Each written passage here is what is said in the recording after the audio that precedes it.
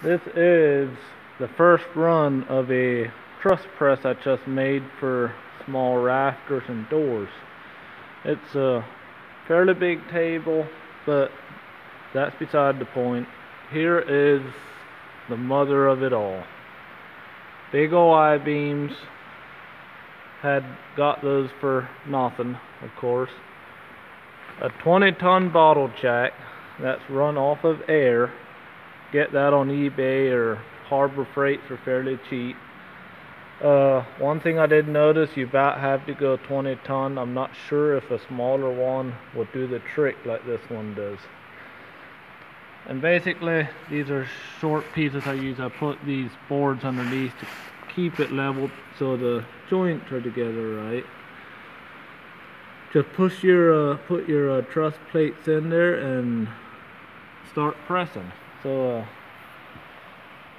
I put a nice, see if you can see it here, a 3/8 inch piece of steel on the bottom just to make sure I don't break something, because 20 ton is a lot of force.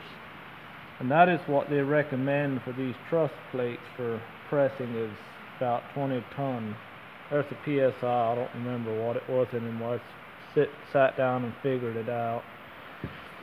I welded the bottle jack to the top of that beam so it goes up. If you do want to build one, make sure you get one with springs in it so it goes up. So then I got this handle on here. You just flip it over and it'll release. So let's take this thing for a run once and see what happens.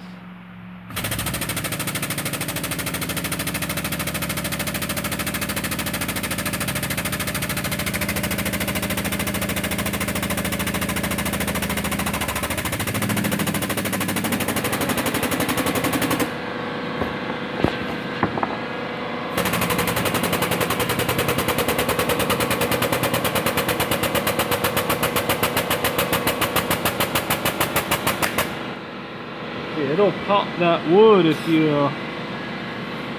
don't stop. This thing will really put some force on it. But there it is. That thing is pressed in nice and even. The other side, same way. I didn't get my joints together quite right, but I'm not picky on this one. And that thing is tight. So if you want to build one, I'll gladly give you the info you need. I don't know if you need to have that big a beam or not. The shop I went to do it, he wasn't quite so sure about it, but it worked very good.